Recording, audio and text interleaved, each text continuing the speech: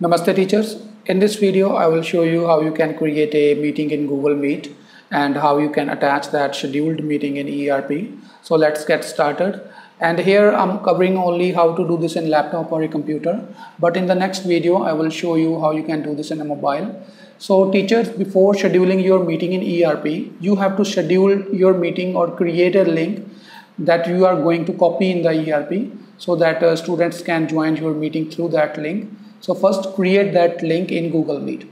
So for that we have to open up our Google Meet, and teachers, please do download your Google Chrome browser because this Google Meet application works best in the Chrome web browser. So here is the my browser window, and here click on this application Google Apps, this button here, and click on this Meet button. This is the Google Meet application which you can directly use from the Google Chrome itself.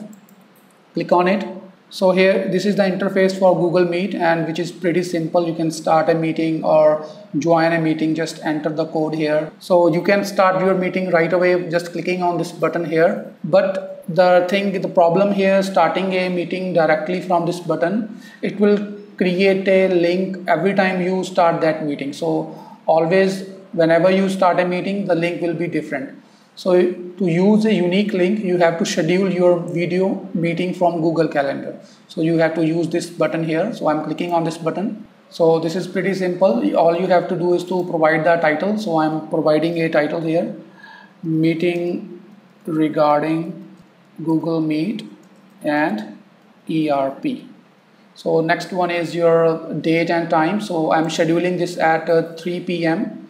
So 3 p.m. to 1600 means 3 p.m. to 4 p.m. And after that, here you can see the join with Google Meet and your link that you have to copy this into the ERP. So I'm copying it and pasting it somewhere safe where we can use this later on, because you have to provide this link into your ERP. So I'm saving it in the notepad, and other settings like email, 30 minutes, all the settings are pretty simple. And here teachers, do check again that your email will be the same that you have synced with the ERP. So mine is this one. So I used this email while I was syncing with the ERP. So make sure that you use the same email ID. And after that, just click on Save button, and your meeting will be scheduled in the Google Calendar.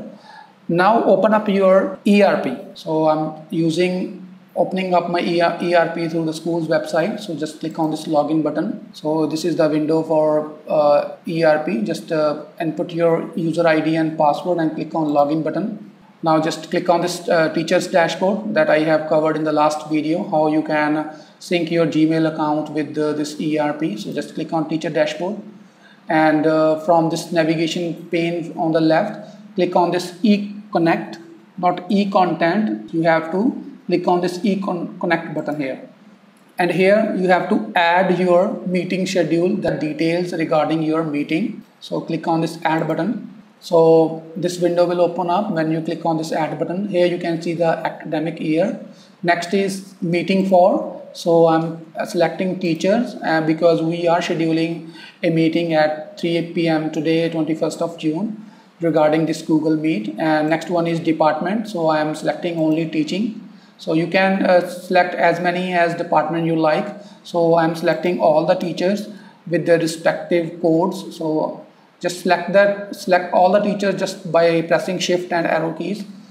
After that, topic of the meeting, I'm writing meeting about, again I'm writing here Google Meet and how to use. So you can add description if you want. So here this is very important. Just write the URL we just save in our notepad. So you can save it anywhere you want. I'm just copying it and pasting here. So here meeting date is 21st. Starting time will be our 1500. So 1500 to 1600, 1 hour.